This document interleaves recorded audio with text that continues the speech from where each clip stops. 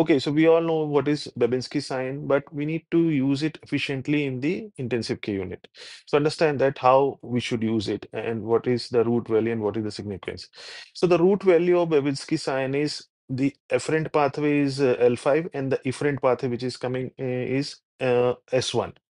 Now, in the upper motor neuron lesion, in the corticospinal tracts, if there is a lesion in the brain or somewhere in the upper motor neuron lesion, because the tract crosses near the medulla, the opposite side of the plantar will go up. Suppose we are dealing with a pathology on the right side of the brain.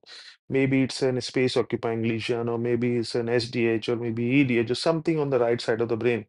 And if it is causing the raised ICP, even before changes in the pupil, at times we have seen that the opposite plantar starts going up. Suppose there is a SDH or something, then people may not be start dilating, but you will have the opposite left side plantar going up. Going up means that grade 2 goes up and there is a fanning of the fingers in the feet.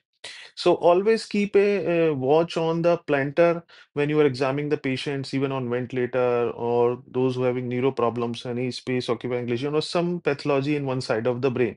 This gives a very good clue whether the ICP is increasing or the ICP is decreasing. Suppose if you have given mannitol or 3% saline or something like that, the people were small before also, but now you feel that the plantar which was up on the opposite side, starts coming down. That means the ICP is decreasing or your therapy is working. So this is a good way of using plantar sign. In global encephalopathies like hepatic encephalopathy or any other viral encephalopathy or other global etiologies, both plantars can go up. But this is how you should use plantar signs or Babinski sign in the intensive care unit. I hope this was useful. Do practice and read more about it. Thank you.